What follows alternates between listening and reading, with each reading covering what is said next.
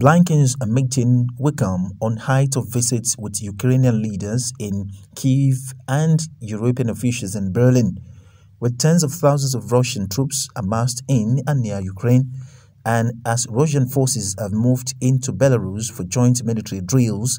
The White House on Tuesday warned Russia could launch an invasion in Ukraine at any point.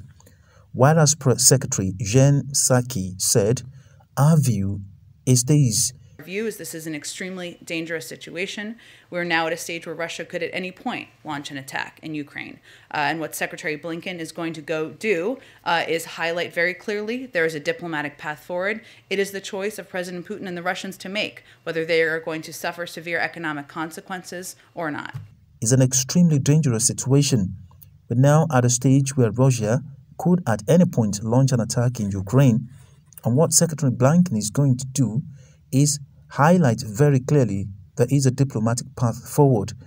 It is the choice of President Putin and the Russians to make whether they are going to suffer severe economic consequences or not.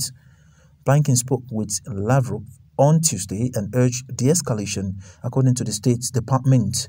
A senior official said the pair decided it will be useful to meet in person.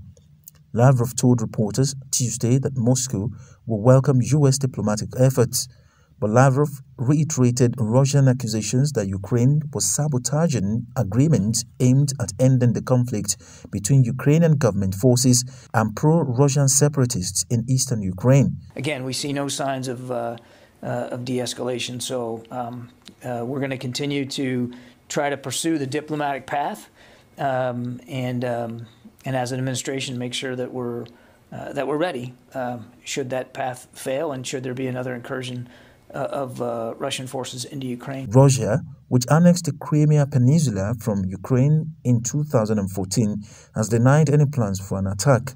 But Russia says it could take unspecific military action unless its demands, including a promise by the NATO alliance never to admit Kyiv, are met. U.S. talks with Russia ended in stalemate last week.